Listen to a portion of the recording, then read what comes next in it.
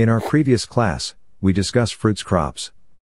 Fruit crops represent a wide range of woody perennial species cultivated in plantations where soils vary greatly in their biological, chemical, and physical properties.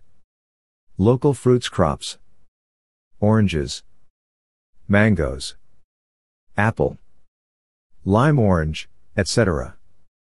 Uses of fruits crops: they supply vitamins and minerals to the body. They aid food digestion.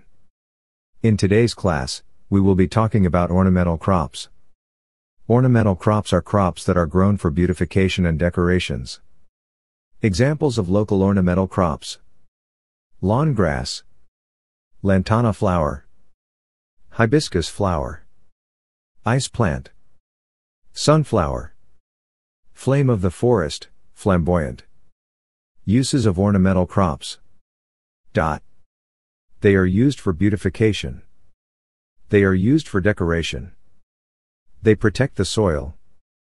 They prevent the soil from erosion. Ornamental crops beautify our environment. Ornamental crops are grown to protect the soil. They are grown to control erosion. They are built and used to create a fence or boundary. Thanks for watching. See you in the next video.